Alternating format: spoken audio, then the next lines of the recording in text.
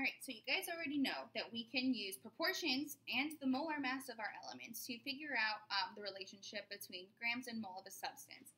But we can also use proportions to help us identify the molar mass of a substance, an unknown substance, if we are given how many grams and how many moles that sample has. So right now what we're going to do is set up a proportion that's going to allow us to use the mass and the moles of a substance to figure out the molar mass of an unknown substance. So one thing we want to do when we're setting up these proportions is just remember, what is the unit for measuring molar mass? Well, the unit for molar mass is grams per 1 mole.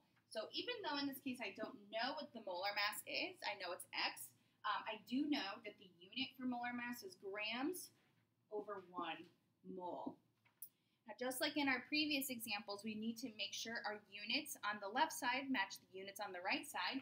So let's just transfer over those units. So if grams is in the numerator on the left, I know it needs to be in the numerator on the right. And since moles are in the denominator on the left, moles needs to be in the denominator on the right.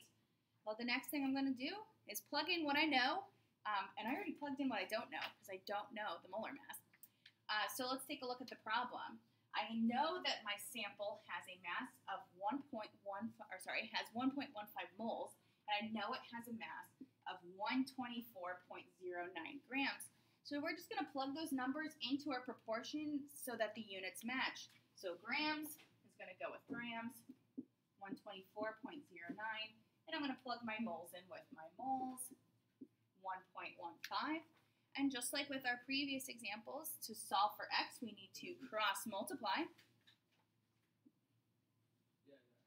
And I end up with 1.15x equals 124.09.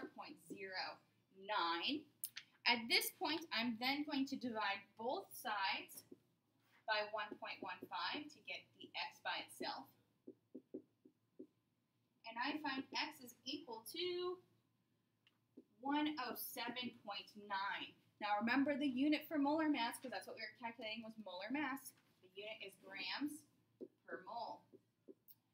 Well, the question, okay, so that's great, I found the molar mass, but the question's asking me what element did this chemist find?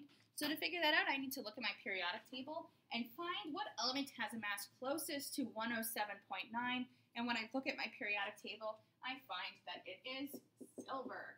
So this scientist was working with a sample of silver. All right.